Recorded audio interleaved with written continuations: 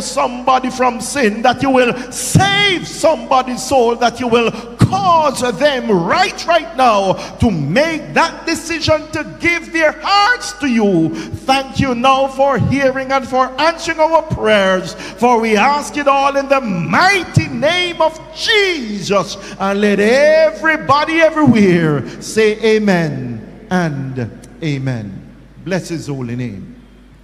And so, my brothers and sisters, my friends, viewers, indeed it is a blessing, yes, for us to be here again to listen to the word of the Lord God. And so, yes, this evening we will look at a simple subject, and I just decided just to take it light this evening. No form of heavier stuff, even as we look into the word of God, which is sweet, which has numerous lessons for us. And so tonight, yes, tonight, even as we get to our Bibles, I do hope and trust you have yours in whatever form you have it, or at least make sure that you will take note of the various texts.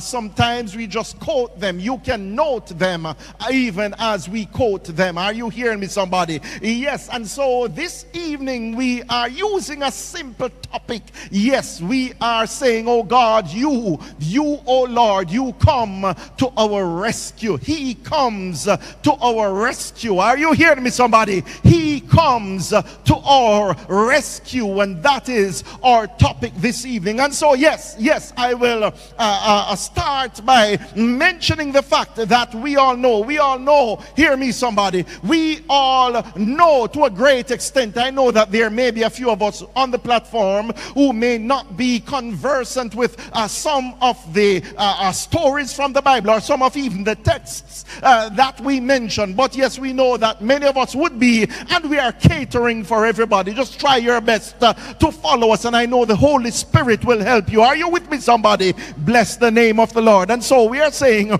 many of us have been acquainted with the story of the children of Israel. Yes, and as to what happened to get them there, time will not allow us to delve into that right now. But we do know that the children of Israel, yes, would have been there in Egyptian bondage for over 430 years. Yes, they were enslaved, they were abused, they were subjugated. Yes, they were exploited whilst they were there in Egyptian bondage. The Egyptians used them and abused them. Are you with me, somebody? For 430 years, that generation came after a generation, and even many of them actually forgot, as it were, the will of God and exactly how they were to live, and the fact that they were God's special people. But God would not abandon his people. Are you with me, somebody? God called Moses, prepared Moses, appointed Moses, and sent Moses to Pharaoh. Many of us know the story, declaring to Pharaoh, oh Pharaoh, let my people go. God says that they may serve me. And we know how Pharaoh rebelled. He hardened his heart. He rebelled against the instruction which God gave to him. But God would not leave his people to continue to suffer in Egyptian bondage. Oh no.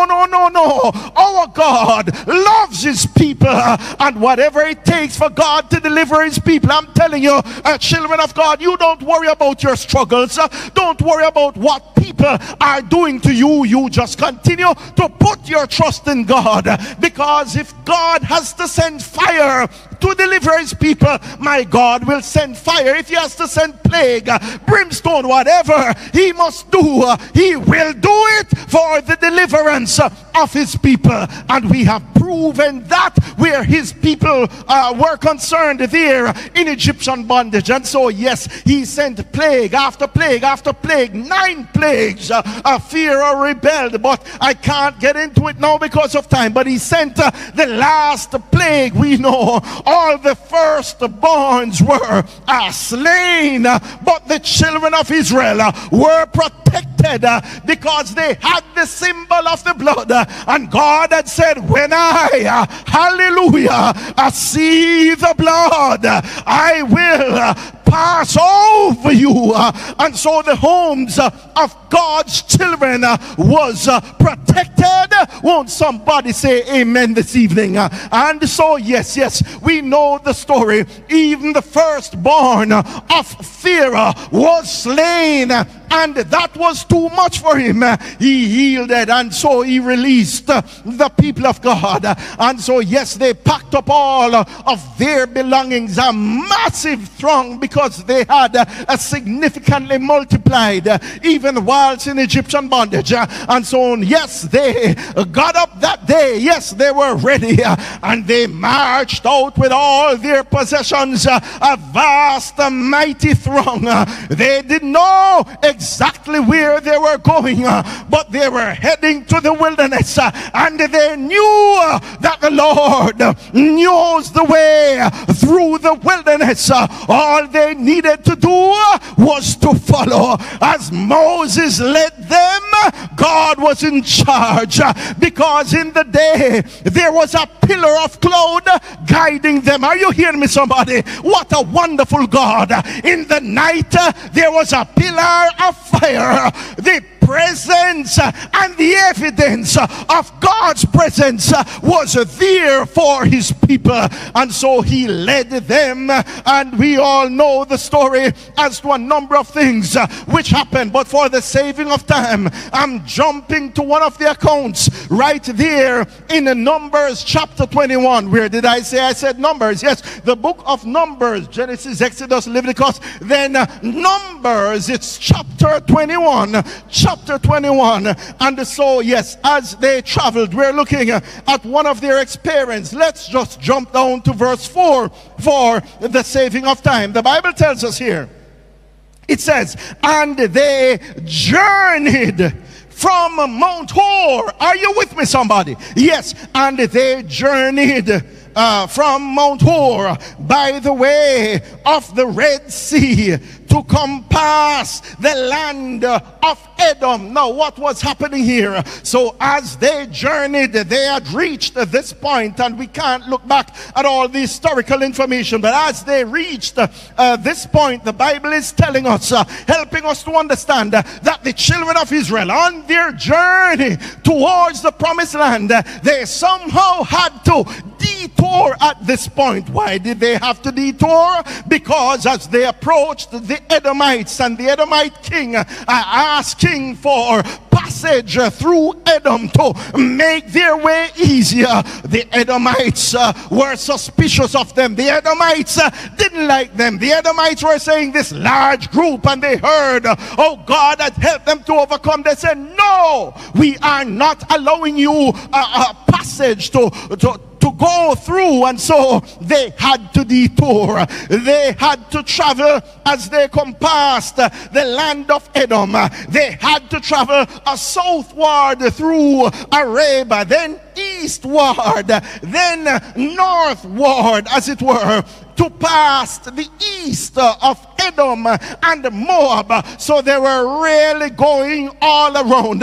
And guess what the Bible tells us there? The Bible said even as they compassed the land of Edom, it goes on to say that the soul of the people was what? Was what, somebody? The soul of the people was much discouraged because of the way. Look at that. The soul of the people was much discouraged because of the way. And you know, there are a number of reasons why they got discouraged. There are some of us who we have started our Christian journey. We are traveling on the way to glory, on that Christian pathway, and for some reason or the other, some of us are growing discouraged. I wonder if somebody is following me this evening. Yes, they are getting God's people, the children of Israel, they were getting discouraged for some of the reasons, two of the main reasons. Number one, the place that they were traveling through, that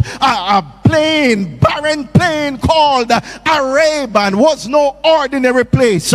It was most times, it was very hot and it was very dry, and it was strewn with stones and the sand. So the trek was kind of rough, was kind of laborious, and the people somehow couldn't deal with it. They thought, that is, but apart from that, the other issue was that the people, they realized that as they traveled through the plain of Arabia, the next issue was that they recognized that their backs, hear me somebody, their backs were turned to Canaan, the promised land, the place that they were heading for. And as a result of that, many of them got discouraged when they were traveling on the way. And I'm telling you, there are many of us today, even as we travel this Christian journey,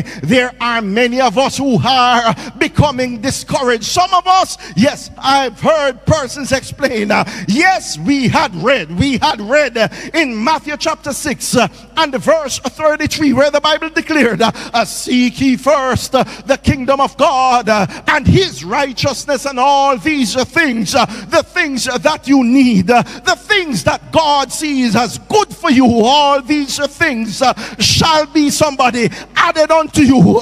And they are saying, I've accepted Jesus, I've accepted him so long, I've been trusting in him, I've been trying my best to obey him, and I'm going up in age now. A young lady said, and somehow I still can't find a husband. I thought God said he was gonna provide all that I need.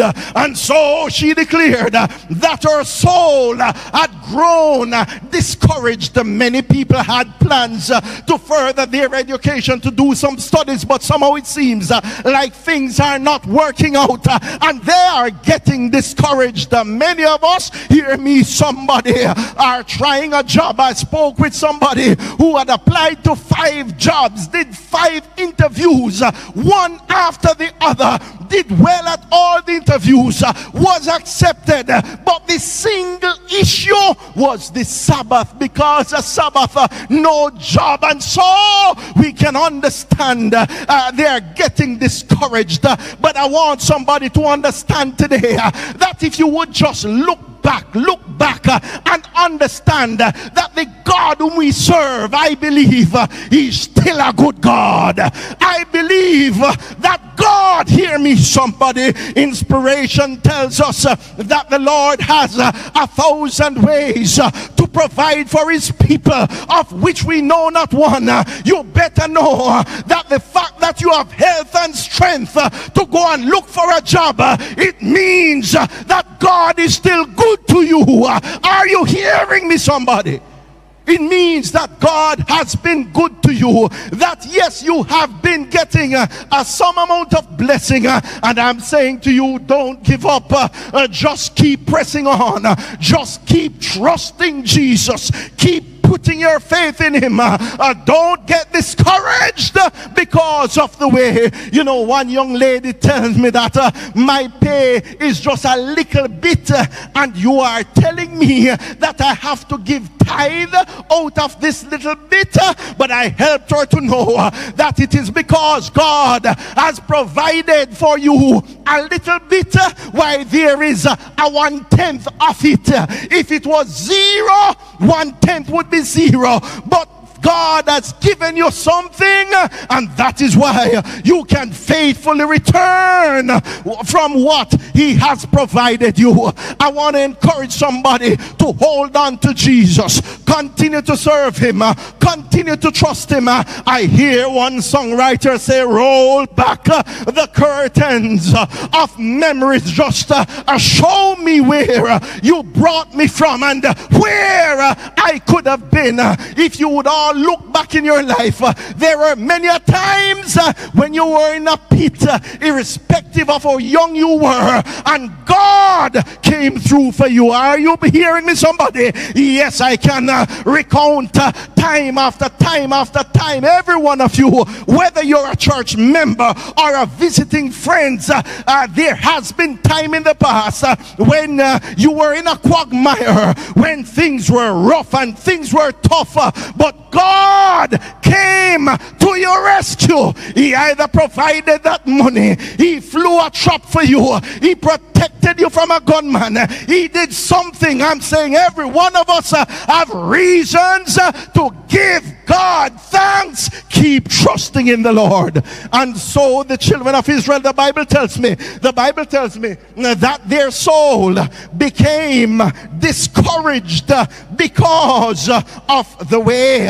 And when I look at it, the Bible tells me, and the people, look at this, somebody. The Bible says, and the people spake against God and against Moses. Whoa, look at this now. Faithful Moses, who had sacrificed so much, who has borne so much abuse to be there for the people. They were now speaking against Moses. Hear me. They were speaking against God.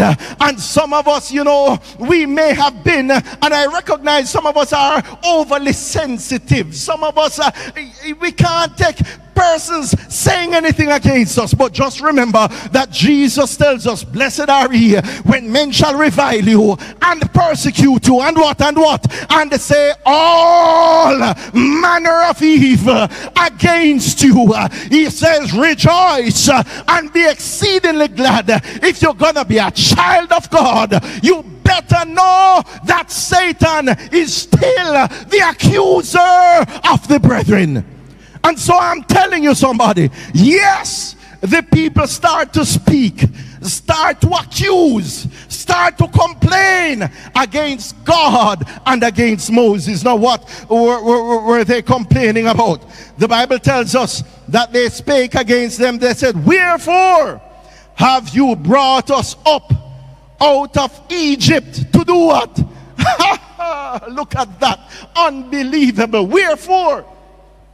The people are saying, have you brought us up out of Egypt to die in the wilderness? Look at that. Does that connect? Is that intellectually sound? Oh no, it couldn't be at all. You know why? Because if God had wanted to kill them, he would have killed them already by the Red Sea. Are you hearing me?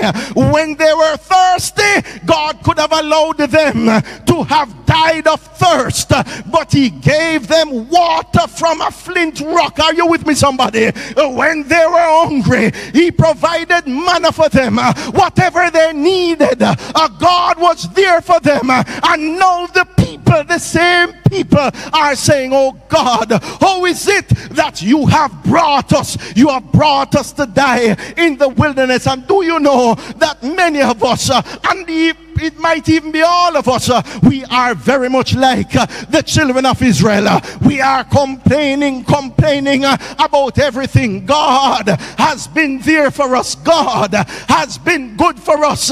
In the past, we can remember we have had so many issues, but God has come through for us.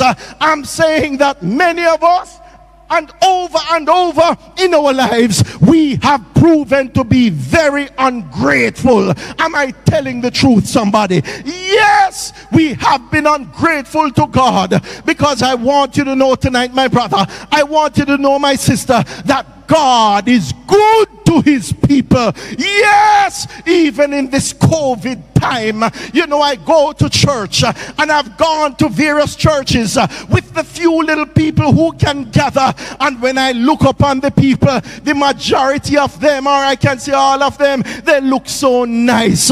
All you over there, look how you look good. Yes, things are rough, things are tough. Financially, you may be down. There may be issues even with your health, but the truth is God is still good to you. Yes, the problem is sometimes we are worried about the Joneses. Many people are looking on others and what kind of vehicle they drive and how the house look and what they eat for dinner. But let me tell you something. If all you have this evening to eat is crackers and water, just eat up your crackers and drink up your water and release that gas and say thank you Jesus and go to your bed. It could be that you didn't have a thing at all. God is still good to his people and he's good to you. Are you hearing me, somebody? He has always been there, and I don't know about you, but for me, I heard an old song some years ago. My father was playing it and I loved to play it when I was a little boy. It was an old song then, and it was by Charlie Pride. Charlie Pride said, if you can see and if you can walk and if you can hear and if you can talk, then you better be grateful for what you have got. For to some folks these things would mean a lot. I don't know about you, my brethren, but every morning I wake up when I turn and the Lord shakes me and wakes me up, when I see that my hand can move and my feet can move and my mind is still intact and I can breathe. The first thing I have to do, I have to open my mouth and shout hallelujah, because I could have been dead. Something else could have happened to me. I tell you, you have more than what to give God thanks for. You can wake up and get up and walk out of your house free and go on the road. That is a blessing.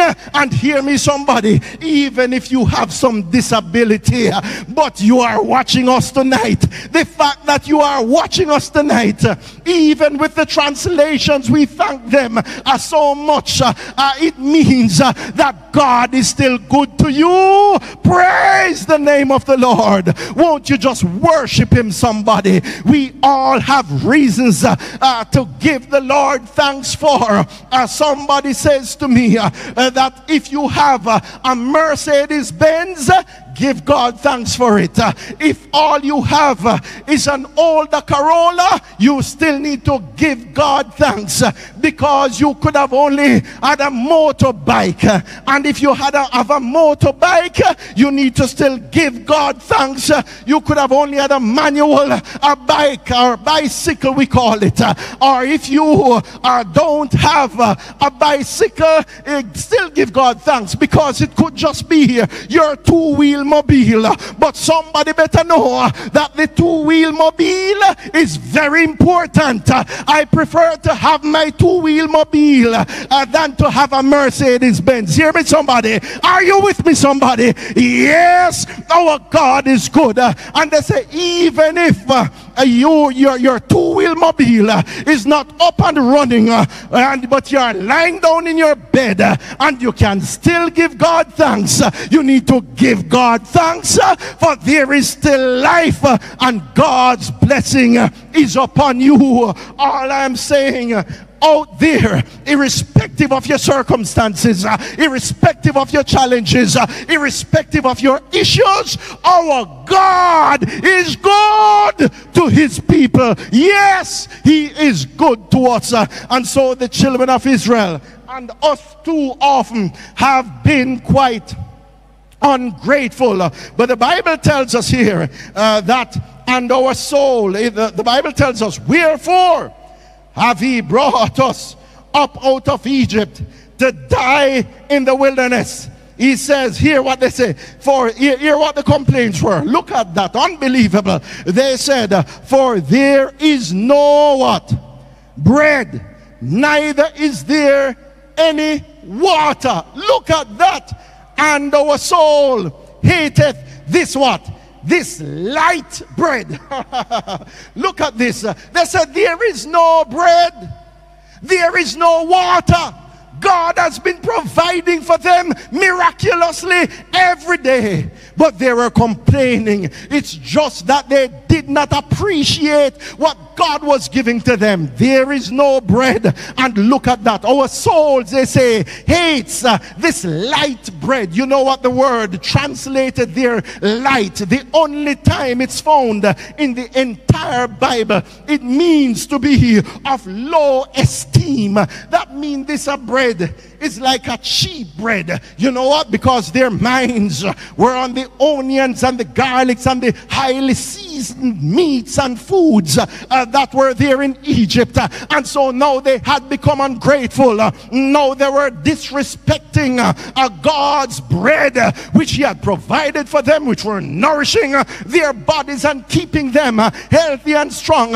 As a matter of fact, God was so good to Israel that when you read Nehemiah chapter 9, which recounts some of the experiences, it tells you there, I believe in verse 21 of Nehemiah chapter 9, that of the children of Israel, not one of them clothes had worn out. Not one of them as they traveled did their foot swell, because it said God preserved them.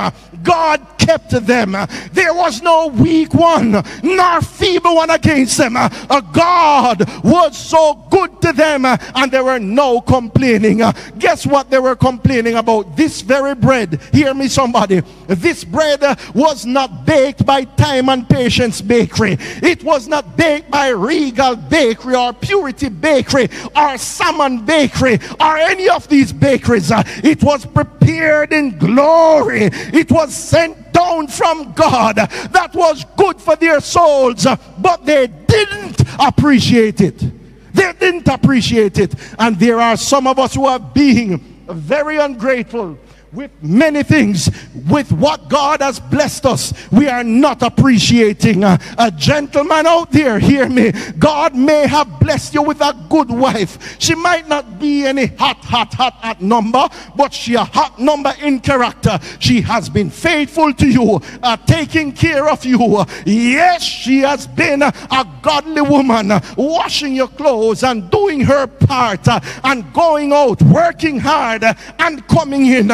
But somehow your eyes are turned out there. You are unappreciative of what God has done for you, and you are looking out there for some hot number, whether you're a church member or a non-member. In the name of Jesus, repent like a John the Baptist lady. You might have that godly man. He's trying his best. He might not be rich, he might not be any flashy boy, but he's doing his thing, and with help he will get better. But you're looking out there, you better repent.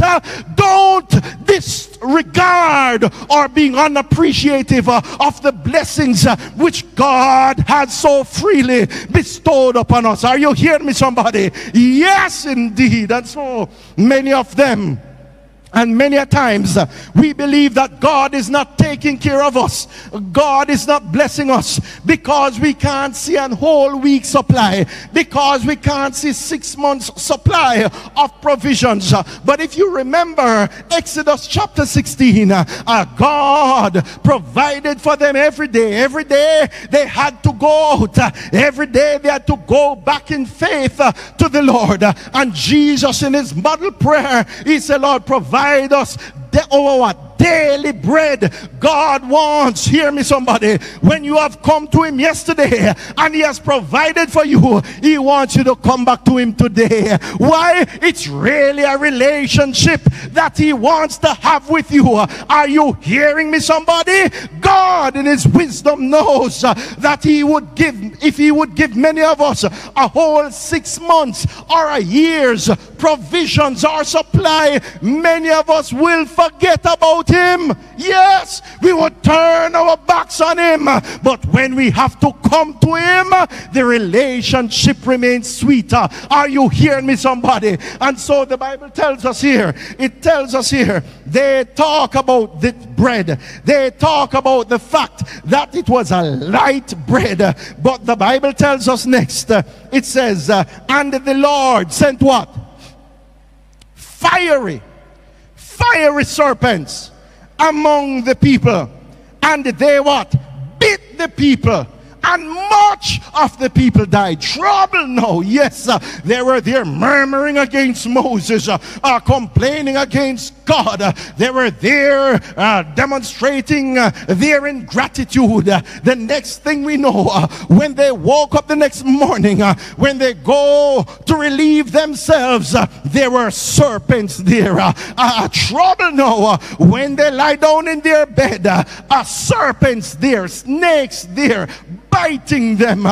When they go to cook the pot, when they put on the pot, snakes in the pot, and everywhere there were snakes. The Bible says fiery serpent, and fire is from the root word translated from a root that means to burn. In other words, those snakes were venomous, and the bite from that snake causes a massive inflammation which leads to death. Are you with me, somebody? So many of them were suffering, many of them were dying, and somebody ought to know, somebody ought to understand, it is not that God directly sent fiery serpents. For when you go to Deuteronomy chapter 8 and verse 15, we understand that there in Arabia, where they were traveling through, there were always snakes there. It was a place that was infested with snakes and scorpions and other venomous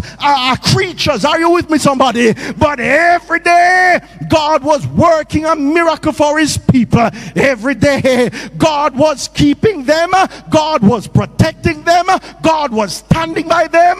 But when they get ungrateful now, when they get ungrateful, what they have done, they were pushing away God, pushing away his protection, pushing away his blessing, and as a result of that, the serpents came upon them. You better be careful today, somebody, that we are not driving away God's mercy. That is how his mercy runs out. Not that God's mercy changed, but when he extends his love to you and his mercy to you, and we continually spurn it, it will have to be withdrawn by God, because God respects your free will and your decision. Are you with me, somebody? Yes, indeed.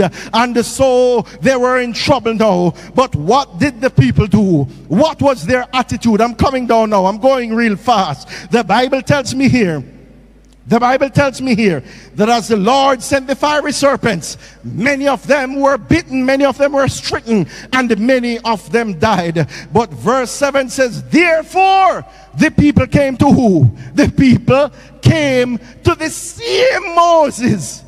The people came to Moses and said, no, so that same Moses who they were talking against him, they were abusing him verbally, they were accusing him of carrying them into the wilderness to die, and they had disrespected the man of God. The same Moses who they were disrespecting, they had to run, come back to the same Moses. Look at that.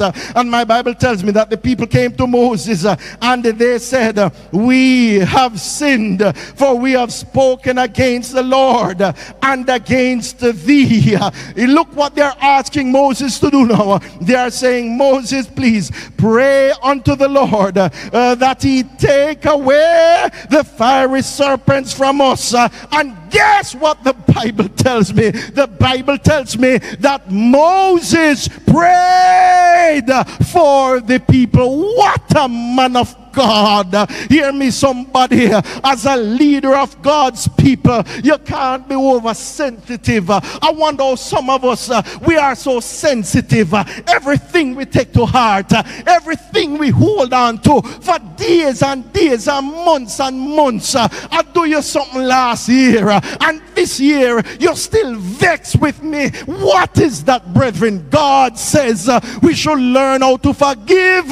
But I thank God that the man of God Moses, he wasn't vindictive. sensitive. He wasn't overly sensitive, but he was demonstrating the character of God. He didn't hold it against the people. But when the same people came, they acknowledged their transgressions like David did. They said, we have sinned. They repented. They said, please, Moses, pray to God for us. And the humble man of God loved the people. He forgave the people and he prayed to the Lord. Somebody ought to shout hallelujah. And I'm saying not only leaders in the church should be like this, but every one of us who call ourselves Christians, this ought to be our attitude. Is the church with me? And so I'm coming down. The Bible tells me here, it tells me in verse 8, yes, the Bible said, and the Lord said unto Moses, make thee a fiery serpent, and set it upon a pole, like an ensign, like an army banner's pole. Yes, set it upon a pole, and it shall come to pass that everyone that is bitten, when he looketh upon it, shall live. Praise the name of the Lord God. But I have a challenge though. The people were bitten by venomous serpents. I remember Hezekiah, in Hezekiah's story, when he had that infection, he had that boil, he was instructed to make a poultice, yes, herbs and stuff, and put on that, and it pulled out the infection and reduced the inflammation. That somehow kind of make a little sense, but the people are getting snake bite, and the remedy for snake bite is a bronze serpent upon a pole. That somehow doesn't connect, but let me tell you something, it might not be logical while everybody else is keeping Sunday, that God is still saying remember the Sabbath day to keep it holy. His will might not seem right while everybody else is saying the pork is sweet, but in Leviticus 11 verse 7 he had said, and the swine, though he divide the hoof and be cloven footed, he is unclean unto you. Of his flesh you shall not eat. Whatever God says is right, even if it seems strange. Do what God says. Are you with me, somebody? Yes, indeed. And so it didn't make sense. And if you're a scientific, and if there were people who are sophisticated, bronze serpent upon a pole, that does make sense. But this is a faith business, and we need to trust in the Lord. Whatever his word says, I want you to know that there is no other way to be happy in Jesus but to trust and obey the words of the Lord God. And so Moses obeyed. The Bible tells me that Moses, verse 9, he made a serpent of brass and put it upon a pole, and it came to pass that if a serpent had bitten a man, when he beheld the serpent of brass, when he looked upon it in faith, hear me somebody, not just a casual look, when he looked upon it, the Bible says he lived. Praise his holy name. Many had looked upon it. They understood that symbol, hear me somebody, that symbol was a symbol of the cross. It was a symbol of the Messiah Christ, who was to come to die for all of our sins. They knew that when they looked upon it, it couldn't just be a casual look, for if they made a casual look, they would have gotten no result. But when they looked in faith, when they trusted in God, in his mercy, in his goodness, which keeps running after us, when they looked, hallelujah, they would instantly receive healing. And the Bible said that they lived. And so I want you to know tonight, I better close it off because of time. I want somebody to know, yes, the children of Israel had messed up. Yes, they were ungrateful, irresponsible, irrespective of how good God was to them. But God forgave them when they came to him and repented. And my God came to their rescue. Are you hearing me, somebody? My God, he came to their rescue. And many of us have messed up today. Many of you are looking at me right now. You are still living in sin. Many of you were serving the Lord and you turned your back on the Lord. But God is still there. He is ready tonight to come to your rescue. Not only to save you from sickness or diseases or financial issues or family issues. He wants to come to your rescue and to save you from sin like he saved the children of Israel. Thank God tonight that the God whom we serve is a God who comes, praise the Lord, he comes to our rescue. Don't you want him to do that work in your life tonight? Don't you want him to save you tonight? Don't you want him to transform your heart, your soul tonight? Don't you want him to set you free from the enemy's chains tonight? Don't you want the deliverance that Jesus gives? Just look upon him tonight. Trust in him tonight. Repent of your sin tonight. Accept him tonight. For Jesus is ready to come to your rescue, just like he came to the rescue of the children of Israel. Won't you praise the Lord out there, somebody, as our sister sings for us.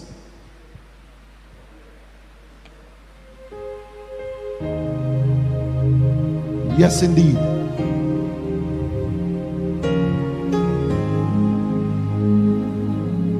Bless his holy name. Once my soul, bless the name of the Lord, was astray from the heavenly way. Is that your experience tonight? And it was wretched and foul as could be. Is that your situation tonight, somebody? But my Savior,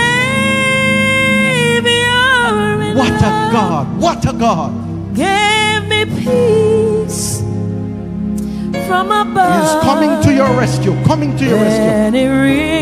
Bless his holy name. Down his hands, coming to your rescue for me. What a God we serve. God.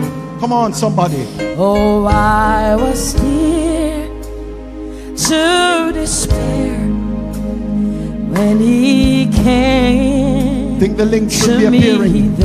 It should be appearing on the screen. And it showed there's no time to lose. No time to waste, somebody. Jesus wants to reach down and rescue you, young man. He wants to rescue you, my brother. And gave me gladness complete when he reached down his hands for He wants to rescue you, somebody. He wants to deliver you. Bless his name. As he reaches down to you, won't you just reach up to him right now? Won't you just click that link?